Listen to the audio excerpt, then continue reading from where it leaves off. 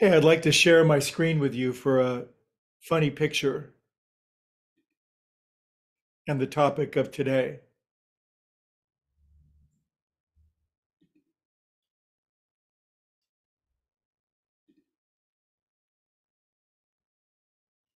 Can you see that? High winds, heavy rains hit by Bay Area, and some poor slob who had his car crushed by a tree. Trees always land on leaves.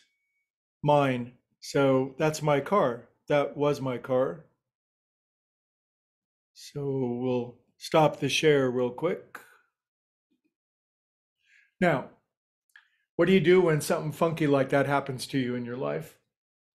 I guess that'll be the topic this week is when something unusual, unexpected, inexplicable, seemingly random or unfortunate happens. I've always found it my own personal interesting challenge to uh, say the prayer, great good comes from this as quickly as possible. And that happened. I got the call from Danville Police on Saturday night. I took my car down. There's a long row in Danville where in front of the high school where everybody parks their cars for sale.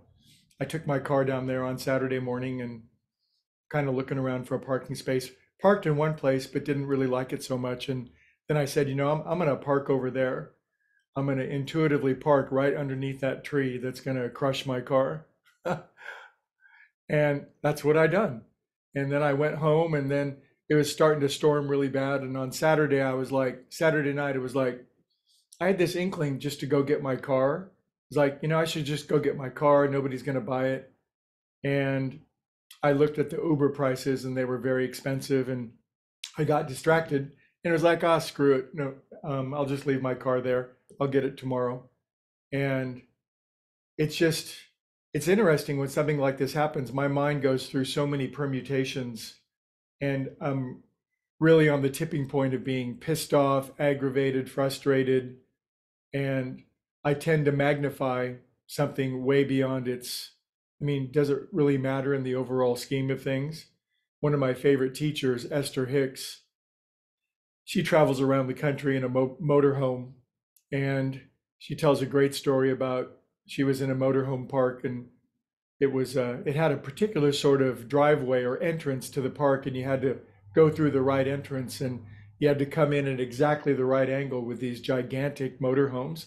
And this one guy was trying to come in the front gate, and he didn't do the procedure properly. He ended up just scraping about half of his motorhome off, and he got out, and he was bereft.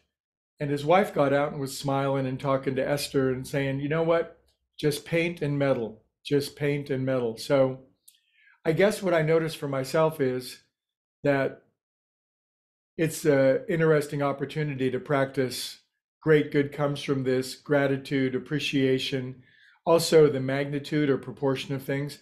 I really, really don't want to be the kind of person who's vulnerable or feels damaged by the loss of a $5,000 automobile. I'd like to play bigger in the world than that. And so this is really a test of my emergency spiritual broadcasting system. And it's going quite well. And I notice my, when my humor comes back, tree lands on leaf. Well, duh, trees have been landing on leaves for a long time. I called the branch manager of my insurance company. Uh, I don't know, other funnier things will come along soon, I'm sure. But this week is also in a spiritual program that many of us belong to. There's one very important line. It talks about the serenity to match any calamity. And in the overall scheme of things, this is such a teeny little calamity. And yet we meet whatever calamities we have with whatever magnitude they seem to come up with. I'd like to meet them with joyfulness, cheerfulness. There really are no such things as accidents. And even if something does appear to be an accident, it's not an accident if it's used to strengthen faith, belief, optimism, uh, and the sense that God, love, source is my provision, my supplier, my provider, and that all is well. And will always continue to be well. So this week we might think about the serenity to match calamity, and how we all might expand and grow that. And I guess I was kind of praying to be front page news sooner or later. And there you go. So anyway, have a great day and laugh along with me and have a beautiful rest of the week. And we'll continue on the topic. I'll see you.